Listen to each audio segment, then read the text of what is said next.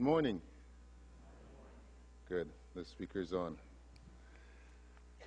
He's the guy that's in control in the back with the voice, so if you don't hear me, someone else.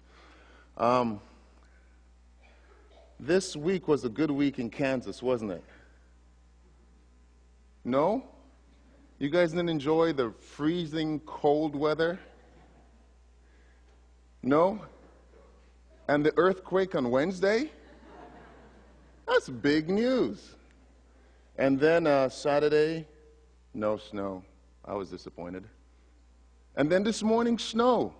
So this is a great week for me. I love snow. I was going to say God hears my prayers, but I think we'd have some theological issues with that. But anyways, I'm glad that you guys are here this morning worshiping with us. We're in the book of John, book of John, chapter 9. And this week we're going to finish it up. I'm kind of standing in for Pastor Brad. And in the bulletin, it tells you where he's at. I read it and I still forgot where it's at, so there goes my memory. This morning, the title is Object, Subject, and Subject. I'll let you guys think about that. I always like titles to throw you guys off a little bit. So, this week we will finish the story of Jesus and the man who was born blind. Over the last 2 weeks, we saw how Jesus brought people to a clearer understanding about God, and it started with his disciples. It's always good, I say, to have checks and balances between our ideologies, traditions, and interpretations of the Word of God. Sometimes we think we have the best interpretation. I know sometimes I think that. We saw the will of God in the life of someone who was only waiting for daily misery. This guy, when he got up in the morning, he was out begging. More than likely, that's what he did. That's all he was expecting in life. And then, on that day, Jesus Christ passed by. His life was physically transformed. The life of his parents were changed. And the religious community was in an uproar.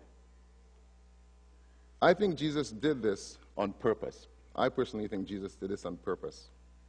This week, Jesus will come to him a second time, not for a physical checkup, but to offer him true sight, spiritual sight, salvation. Would you turn with me to John chapter 9, verses 35 through 41?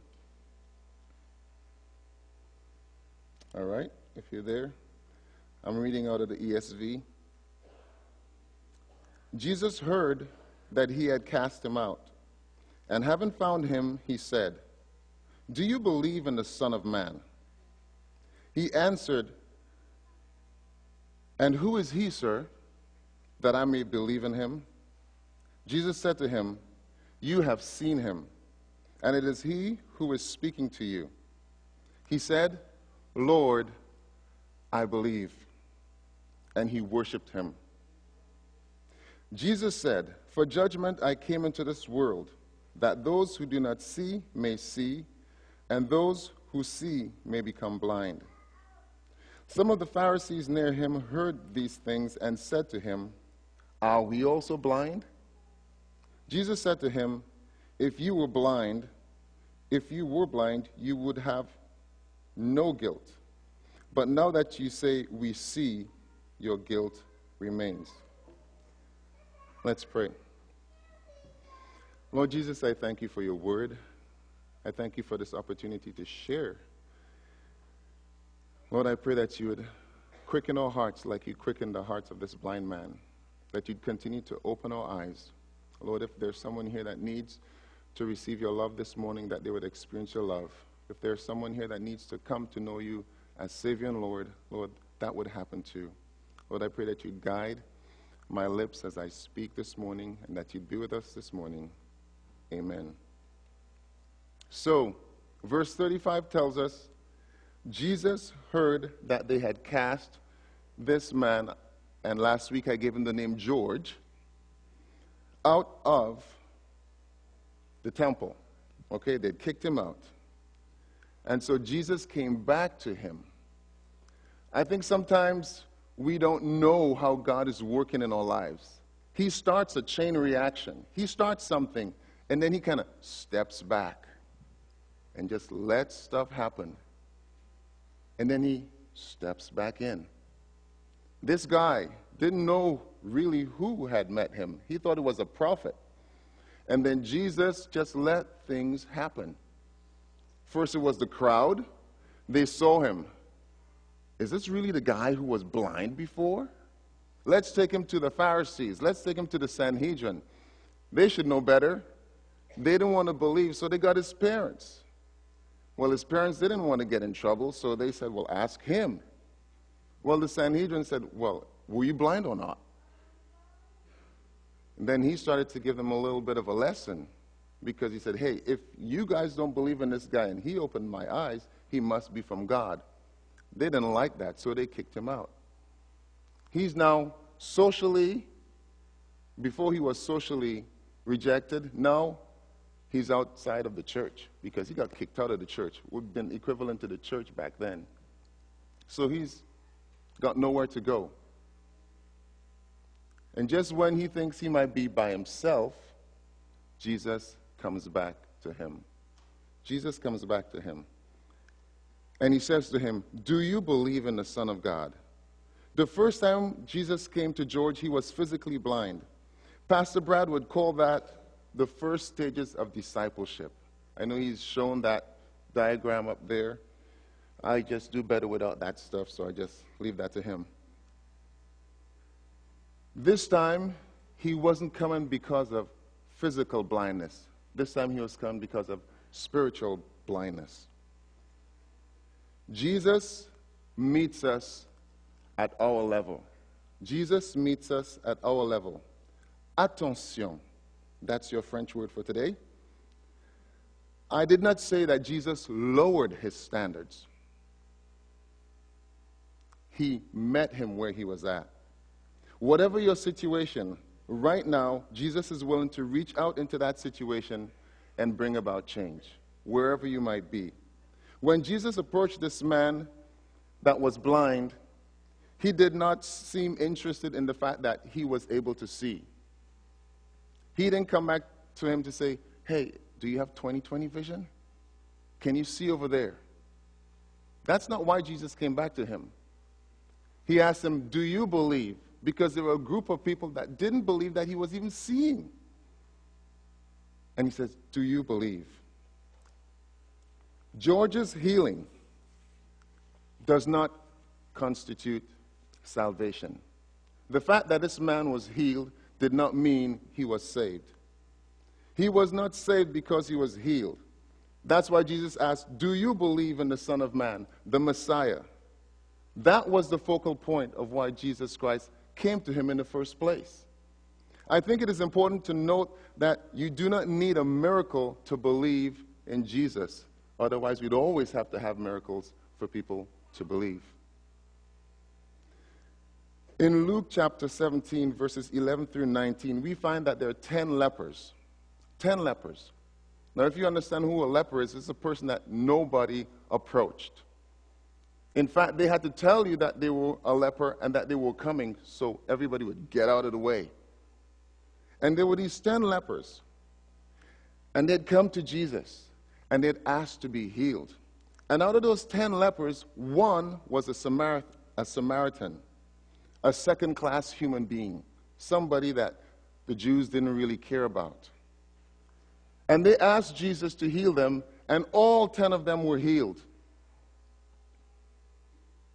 And as they were on the way, because he told them to go and be cleansed, because that was part of the process that was set up by Moses, when you were clean of a disease, you had to go to show yourself to the high priest or to the priest, and he'd check you to see if you're clean, and then you were pronounced clean. So Jesus told them, go and be cleansed. And as they were on their way, the Samaritan, I kind of give it away, realized that he had been healed. And he turned and he went back to Jesus. And when he came to Jesus, what did Jesus say? Anybody know? You guys read that story before? What did he say? Where are the other 9? Were they not healed also? And Jesus said in verse 19, "Go, your faith has saved you." I will venture out to say that the 19 received healing, but they didn't come to have a relationship with Jesus Christ the Messiah. Healing does not constitute salvation. They're not synonymous. So, one day, I'm not against healing. Physical healing is good. Believe me, when I got hurt with my Achilles tendon, slow down, Chris, I was happy to have it working again. If you get hurt, you want to get better. I believe in physical healing. But that is not the focal point here. Salvation is eternal healing for the soul and for the spirit. And one day we'll find it. It says in Matthew 22, verse 30, that's Jesus that was saying, we're not going to have bodies like this. You know, I can pick on Jill a little bit here. In basketball, he can run up and down the court, and I'm huffing and puffing after him. One day, we're not going to have bodies that are going to get tired and going to wear out. That's also in Philippians 3:21 and 2 Corinthians 5:13. That's for then. But right now, we can receive spiritual healing, salvation. That can come to us now. Our souls can be touched and can be healed by Jesus Christ. And that is what he wanted to do for the guy I called George. He wanted to give him a chance to respond to salvation. So in verse 36, George says to him, Who is he, Lord, that I might be saved? No, sorry, that I want to know him, excuse me. I like the ESV. I chose the ESV version because it says, and who is he, sir? Because in some versions it says, who is he, Lord? Well, in that culture, Lord could also mean someone who you show reverence to, but also Lord is in terms of master. And here they help you make the difference. He was saying, sir, in respectful terms. Who is he? Because he didn't know who Jesus was. The marvelous thing that happened is that George said, I want to believe in the Messiah.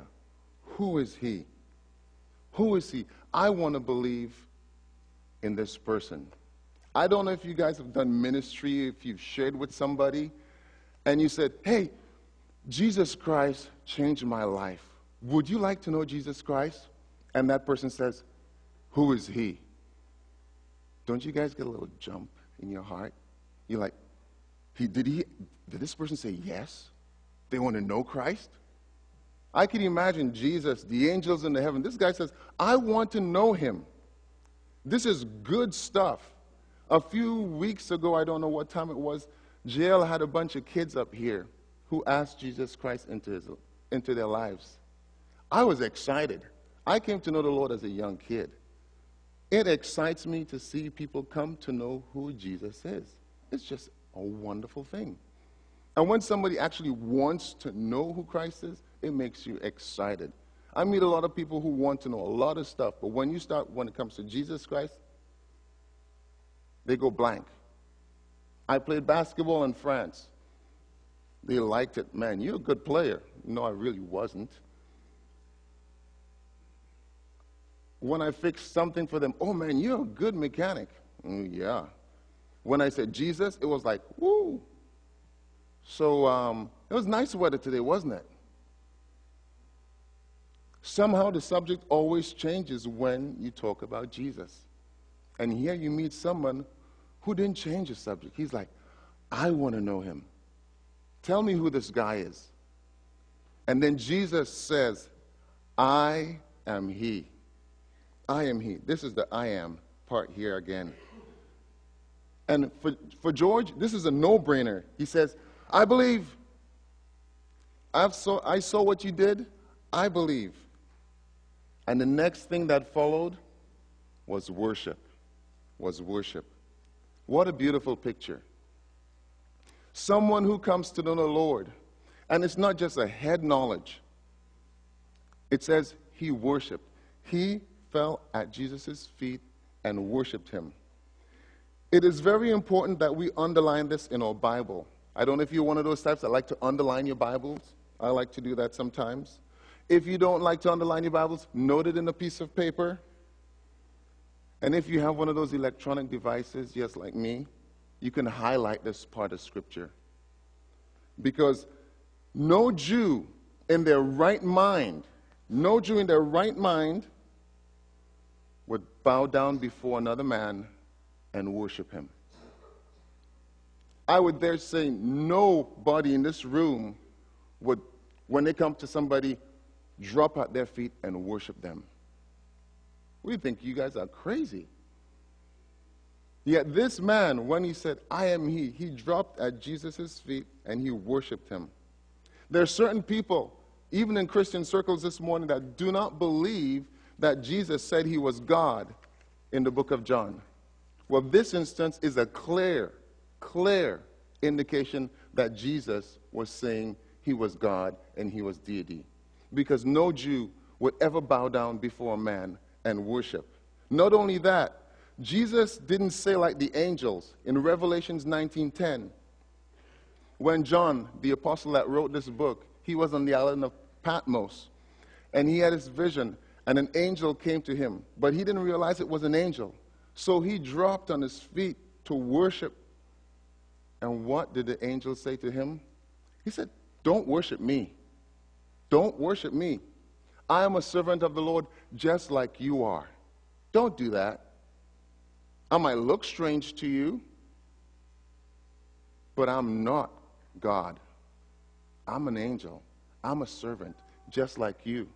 What did Jesus do when this man dropped at his feet? Did he say, oh, don't do that, man? That ain't cool. No. He received worship. He acknowledged that he was God. Jesus didn't back away from it saying, oh, man, don't do that. You're gonna embarrass me. This man knew that he was in front of God. And when he bowed down, he worshiped. Because there was only one person who was capable to touch him the way he did. Blindness from birth. Science today still cannot heal a man who is blind from birth. And Jesus, with one little action, touched him, healed him, but did a greater thing. He said, your eyes, your physical eyes, that's one thing, but your spirit, your soul, that part of you that is eternal, I can touch that and change that forever. Do you want that? He's like, heck yeah. And he was down on his knees in front of Jesus. And Jesus gave him salvation. Jesus pronounced the words in verse 39. For judgment I came into this world, that those who do not see may see, and those who see may become blind. Why did Jesus say that? Because he knew what was going on in the hearts of the Pharisees. Can you imagine the Pharisees are there somewhere on the sideline? According to the story, if we didn't have verse 39, you wouldn't know that Jesus was around people.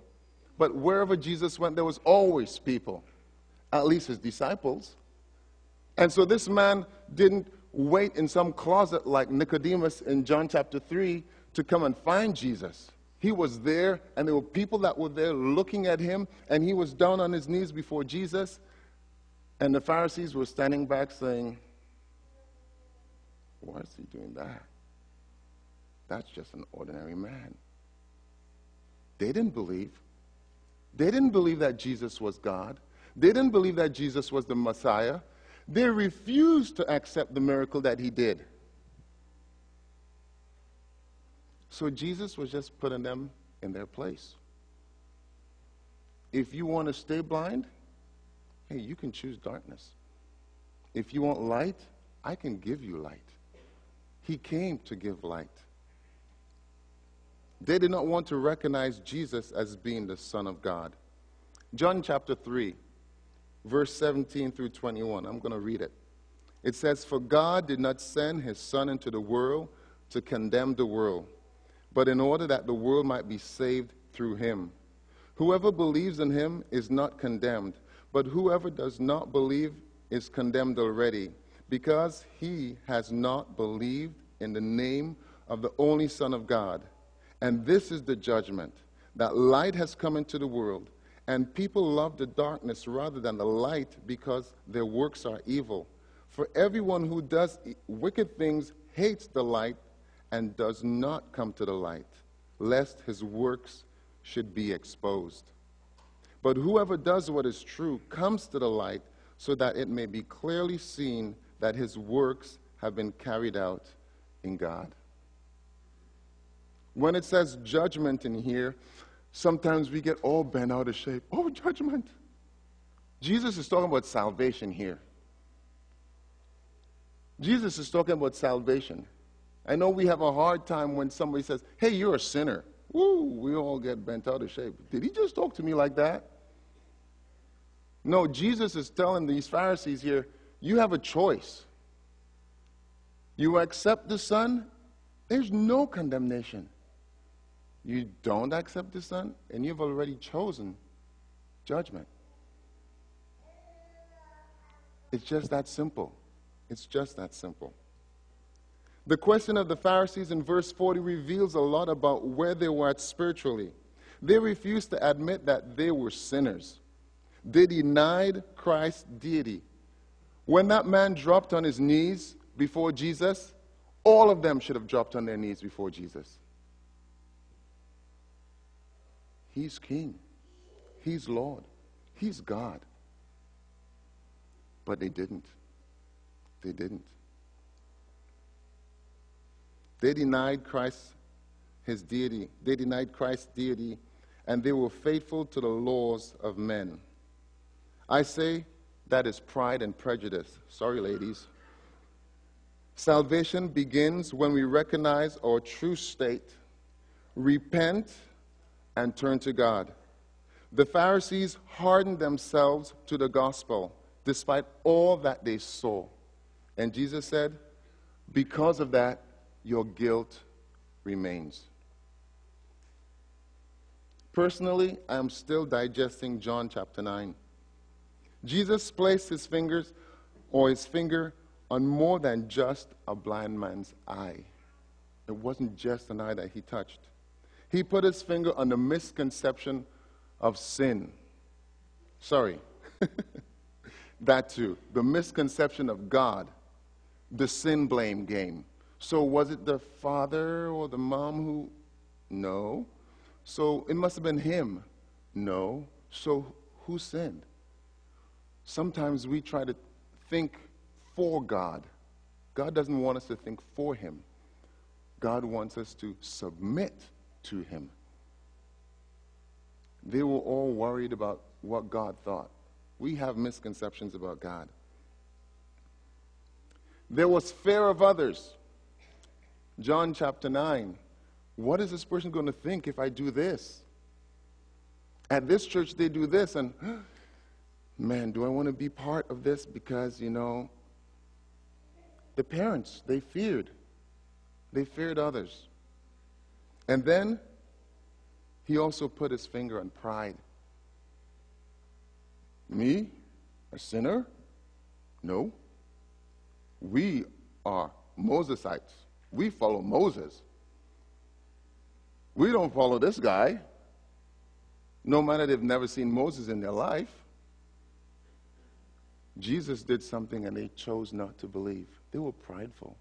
They didn't want to believe that they were sinners. They even said that this guy was a super sinner.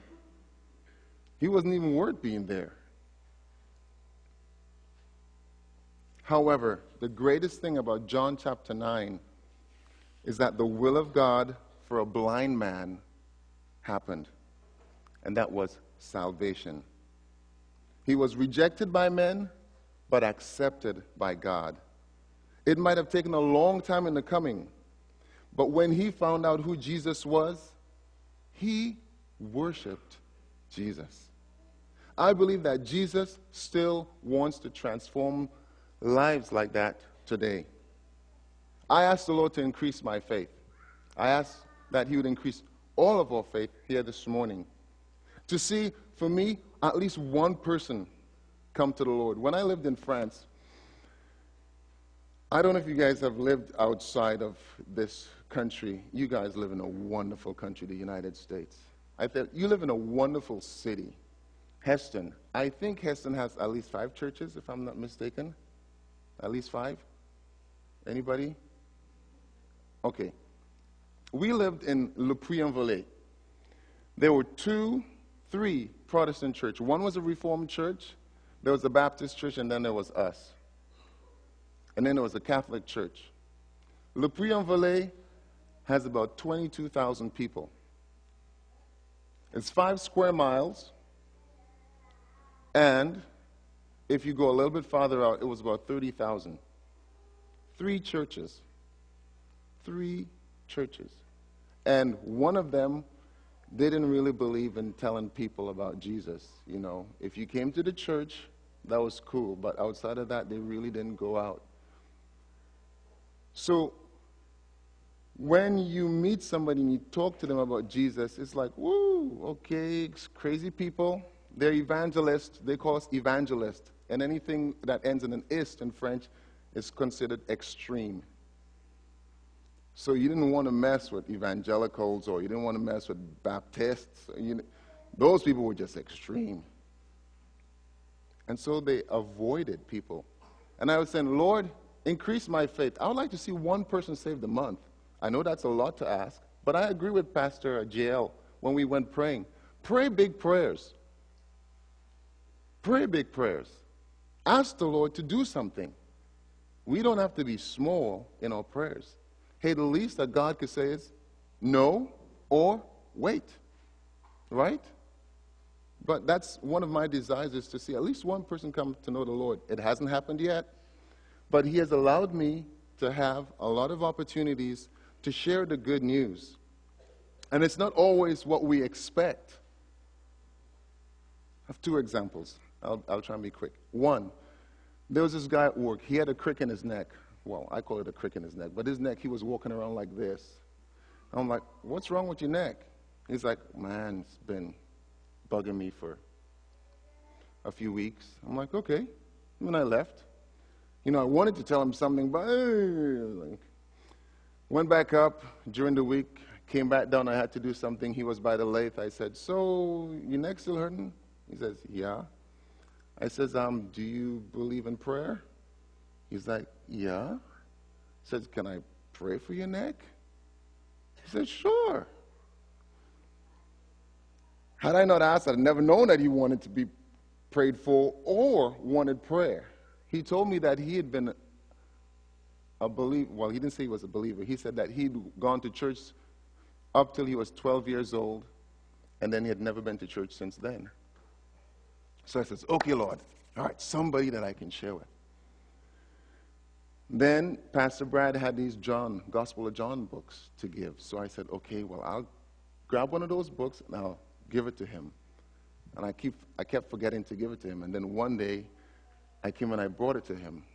I said, hey, read this book, and if you have any questions, ask me. Well, it wasn't a week later that he left the job. And he's now working somewhere else. And I'm saying, Lord, did I do something wrong? Did I scare him away? You know, it's always about us. It's not about us. It's about what God is doing. Sometimes we have to plant the seed. Sometimes we have to take the initiative and share. Second example. There's a guy at work. He's a believer. He came to know the Lord a few years ago. And I just happened to meet him, and he started to share his experience with me. And he told me to pray for his wife, because his wife was ill. She had a mass in her abdomen that was the size of a softball, and they didn't know they did not know what it was. So he said, pray for her. But he says, more importantly, pray for her salvation. And they've been married for a long time. And the marriage wasn't really doing very well. I mean, they were ready to get a divorce, he told me. He says, if you really want to know. So I said, hey, the least I can do is pray. So I said, I'd pray for him. And then I kept coming every week, hey, how is your wife doing? He says, well, we got the mass removed. It wasn't cancer, and she's doing good. But you can keep praying for my wife. So, kept praying. 2 Sundays ago, I go out to talk to him, and he was almost in tears. He said, you wouldn't believe what happened. He says, I was in church Sunday, and 2 people came up to pray for me. And says, hey, can we pray for you? He says, out of the blue. He says he doesn't know who they were. And then he says he went home that day, and he was speaking to his wife. And for the first time since the period he came to the Lord, she actually listened to what he had to say about the gospel. And he said he started to cry. He couldn't believe that. She's not saved, but she's getting close. Her heart is softened. The Lord touched her heart. Something the Lord did. He's doing something. Can I ask you guys to pray along with me for Bonnie, that she could come to know Christ? Enjoy true healing of the soul, hurts that people have probably inflicted on her, why she's been so hard, heal their marriage. God could heal anything if we allow him to. He wants to do that.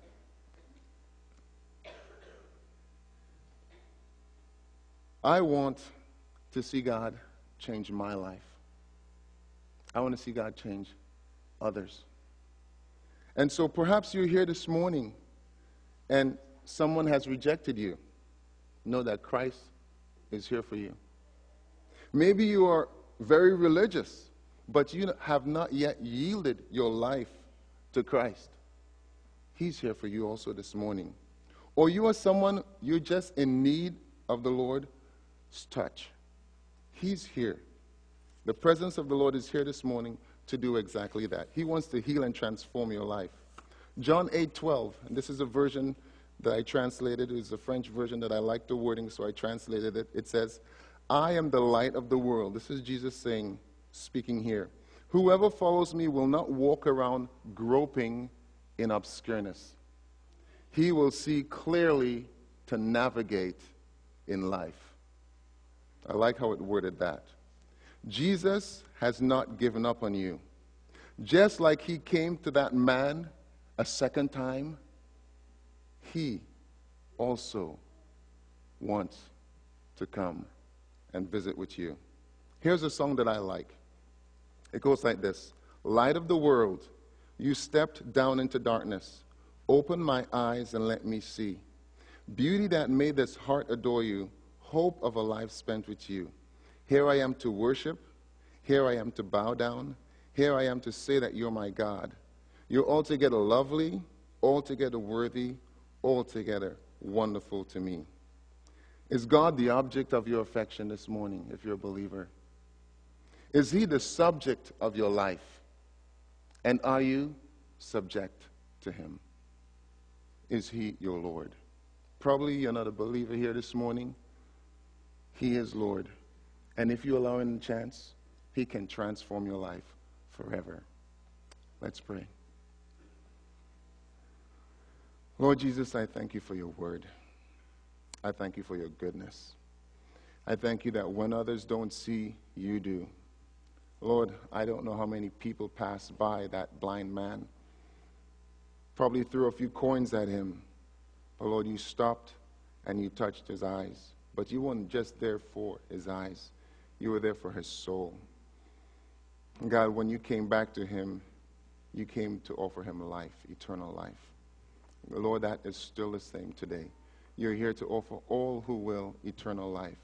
You're here to offer all who will a relationship with you, Jesus the Son, God the Holy Spirit, and God the Father.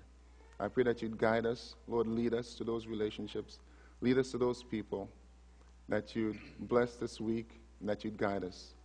As we pray, Lord, that you'd answer, and that you'd lead. In your name, Amen.